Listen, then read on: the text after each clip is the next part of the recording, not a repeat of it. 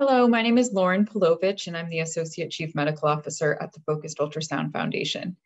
Today, I'd like to talk to you about focused ultrasound for glioblastoma and diffuse intrinsic pontine glioma, which are two very devastating brain tumors that we here at the Foundation feel like focused ultrasound could have a great impact on. I'd like to first review the 4 pillars of traditional brain cancer therapy, and then talk about why focused ultrasound is such an attractive option for an alternative or complement to these therapies. So the 4 pillars of traditional brain cancer therapy are surgery, radiation therapy, chemotherapy, and immunotherapy. Although surgical removal of tumors is the most effective way to achieve local control and prevent the spread of cancer, it is invasive and it comes with local risks of damage to surrounding normal tissue. Additionally, and especially important for brain tumors like glioblastoma and diffuse intrinsic pontine glioma, there is often microscopic spread of cancer cells that is not visible to the human eye or even to the standard imaging techniques that are used to monitor tumor boundaries and/or tumor spread. And because of this, surgical resection can often be incomplete. Now, moving on to radiation therapy. With radiation therapy, local risks include radiation fibrosis, which can lead to many negative downstream side effects. Chemotherapy and immunotherapy are systemic medications, and thus they are non-targeted by nature, and this leads to off-site toxicity and systemic risk. Additionally, the brain has a very special, unique vascular layer called the blood-brain barrier. And this barrier is great because it protects brain tissue from harmful substances like bacteria and other toxins. However, for brain cancer therapy, the medications such as chemotherapy and immunotherapy may not be able to cross this protective barrier and thus make these treatments ineffective. Focused ultrasound can be used to open the blood-brain barrier and in this way allow these medications to hopefully cross and reach the tumor and lead to tumor cell death. So for all of those reasons, I feel like focused ultrasound is a great complement or alternative to these 4 pillars of cancer therapy, especially brain cancer therapy. It's non-invasive, it's targeted, there are no systemic risks associated with it due to the targeted nature of the treatment. There are minimal local risks because it is so precise and it can be safely repeated, unlike radiation therapy. Glioblastoma is an aggressive cancer of the brain and spinal cord. It has an incidence of 3 per 100,000 people in the United States. The median age of diagnosis is 64, although you may know people who have been diagnosed and passed away much earlier than 64. It is more common in men, and you may recognize some of the men in the lower right-hand corner who have suffered from glioblastoma and since passed away from it. The survival in the first year after diagnosis is only 40%. And part of this is, in fact, due to the infiltrative nature of these cancers and partly, in fact, due to the blood-brain barrier. I think these are 2 issues where we will touch on in further detail, but where focused ultrasound could really come in and make an impact and make those problems a little bit less deadly. With DIPG, diffuse intrinsic pontine glioma, this is a malignant brain tumor arising from the brainstem in young children, ages 5 to 9 years old. The mortality rate at 2 years after diagnosis is a grim 90%. And current treatment options include chemotherapy, radiation therapy, and radiofrequency ablation. And again, the obstacle to effective treatment in these patients is really the blood-brain barrier. It has been shown that the blood-brain barrier, for the most part, remains intact in these tumors, and thus it is very difficult to get effective chemotherapy and immunotherapy medications to these children. I'd like to point out Chad Carr. He is a young 5-year-old boy who unfortunately passed away from this disease, and his family has established a foundation to support research in diffuse intrinsic pontine glioma, and we have started develop a relationship with that foundation. I'll touch on that a little bit more, but this is a very devastating cancer, and we're really passionate to see what focused ultrasound can do to help these kids. So focused ultrasound has many different mechanisms of action, which you may know, but for brain tumors in general, we really focus on the mechanical mechanisms for the treatment of brain tumors, and those mechanical mechanisms being blood-brain barrier opening, radiation sensitization, sonodynamic therapy. There are some studies looking at histotripsy as well, although we won't really touch on that today. We're really going to focus on blood-brain barrier opening, radiation sensitization, and sonodynamic therapy as the mechanisms right now where focused ultrasound is really playing a role in the treatment of brain tumors. So we will start with focused ultrasound blood-brain barrier opening. This is the most well-studied mechanism for the treatment of brain tumors at this point in time. There are now hundreds of clinical cases of safely and reversibly opening the blood-brain barrier using focused ultrasound in combination with microbubbles to open the tight junctions of the blood-brain barrier. This short video clip illustrates how this actually works. And so I'm just going to go ahead and play that. Basically, how it works is microbubbles are injected into a patient's bloodstream, and these bubbles travel to the vessels within the brain where the blood-brain barrier resides.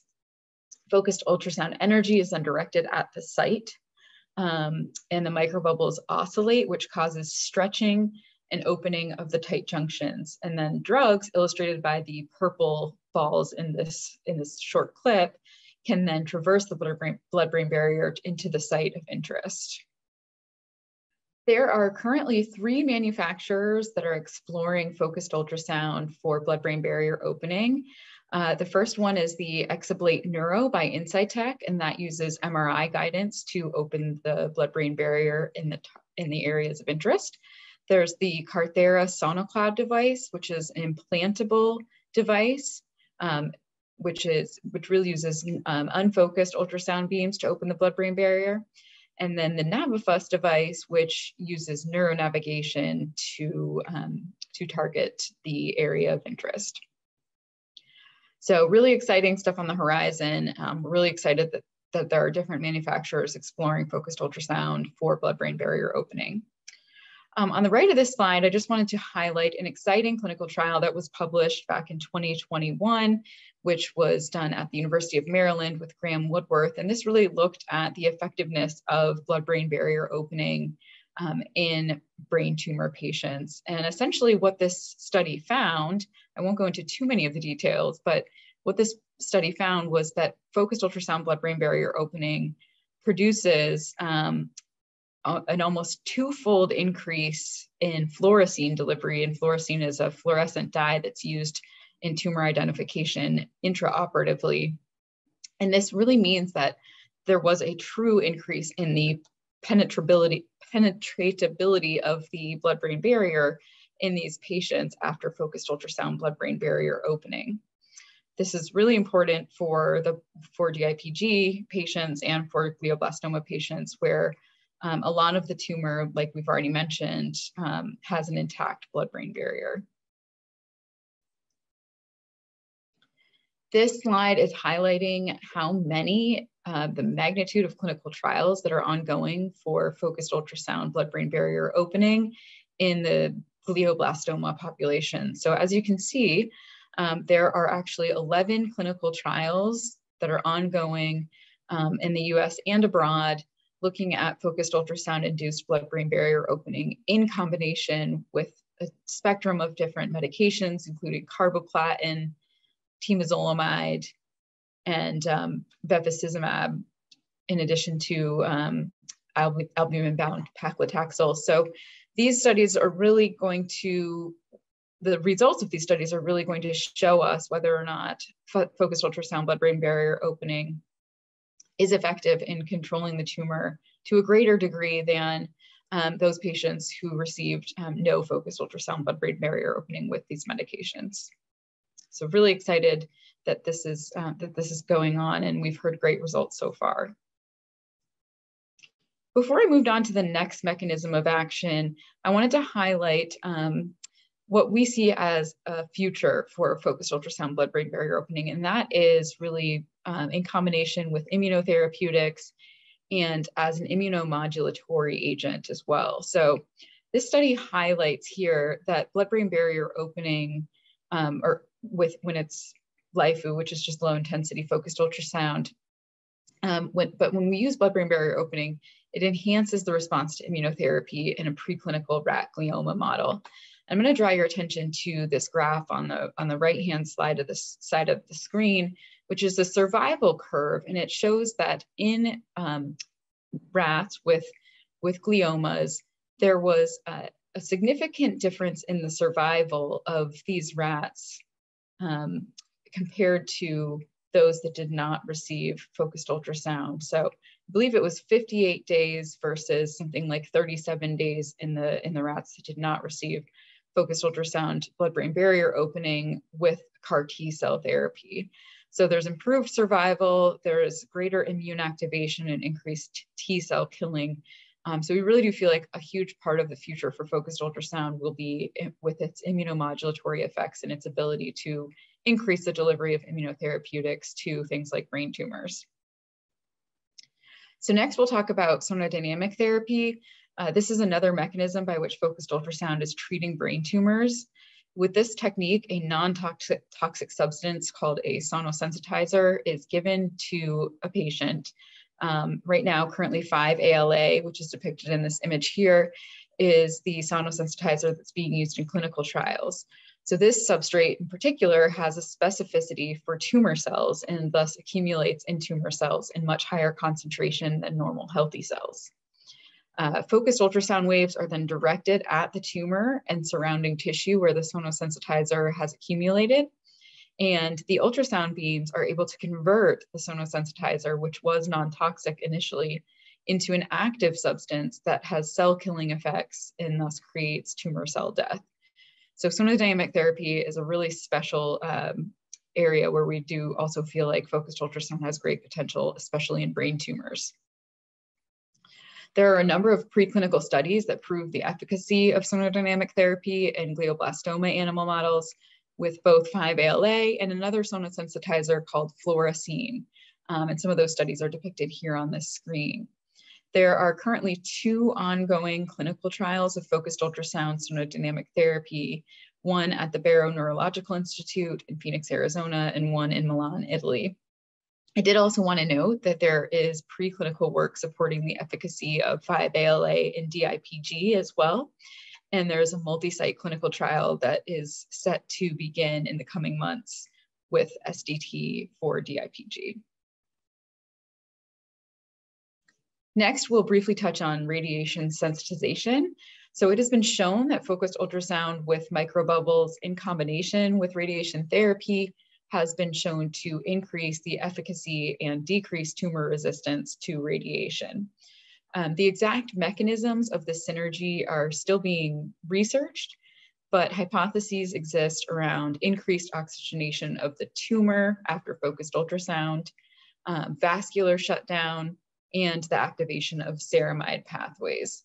And really, this all culminates in an increased efficacy and decreased tumor resistance, as we talked about, which then leads to decreased radiation doses and decreased side effects, such as radiation necrosis. There's currently one clinical trial that is ongoing and recruiting patients, and we hope to see more of those in the future. Since I've really focused a lot on glioblastoma, I just wanted to mention again that with DIPG, there is preclinical evidence that focused ultrasound blood-brain barrier opening is both safe and effective in DIPG models. So these are just a couple of examples here where we have found that focused ultrasound blood-brain barrier opening enhances the delivery of doxorubicin. It is safe and feasible in DIPG models. And another study where focused ultrasound blood-brain barrier opening enhanced radiolabeled copper nanoclusters delivery to DIPG and also increased immune checkpoint delivery. So there is preclinical work going on in addition to some clinical work, which I will touch on now. So there are 3 clinical trials which the Focused Ultrasound Foundation is involved in funding. One of those studies is ongoing and the other 2 should be expected to start soon. The first of those is occurring in Columbia University. Then there are 2 studies, one at Sunnybrook and one at Children's National, which are really going to be complementary to one another, looking at focused ultrasound blood-brain barrier opening in combination with doxorubicin. And then a study that we are aware of out of the Ivy Brain Tumor Center, UCSF, and Children's National, which is going to examine sonodynamic therapy in DIPG. Before I close, I did want to mention that we are also really passionate here at the Foundation about focused ultrasound enhanced liquid biopsy. So if you think about biopsies in the conventional sense, there are many limitations because they are invasive, so there's a risk of infection and bleeding.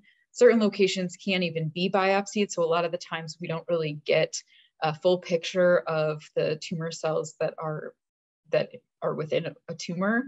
And they often require, repeated biopsies along a long course of treatment, which really sometimes can just not be feasible. So with liquid biopsy, we are able to analyze a patient's blood to look for tumor markers. And that's really been something that shows much promise in terms of being able to monitor tumors a lot more easily than through the traditional biopsy methodologies. With brain tumors, though, the blood-brain barrier, it's thought that the blood-brain barrier really prohibits the analysis of brain tumors because these tumor markers are not able to enter the blood as easily as they do with some other tumors, where they don't have the blood-brain barrier. So we really feel like focused ultrasound, the blood-brain barrier opening could, again, work in our favor here to allow access to those tumor biomarkers. Some advantages to focused ultrasound enhanced liquid biopsy are that obviously we would open the blood-brain barrier to increase the quantity and quality of these analytes. We would spatially target specific areas of interest within the tumor based on imaging. And again, it's non-invasive. So with longitudinal follow-up, it wouldn't require repetitive invasive procedures. And there is feedback to guide the precision of these therapies as the tumor evolves as well. So this is an area where we really feel like focused ultrasound has a lot of potential to help patients, both DIPG and GBM patients. And last but not least, I would really like to mention that the Focused Ultrasound Foundation is passionate about collaboration and co-funding, and we have established relationships with a lot of different nonprofit organizations, and we are still establishing yet even more of those relationships because we really feel like collaboration is going to make the process of advancing focused ultrasound in brain tumors a lot more effective and a lot more efficient.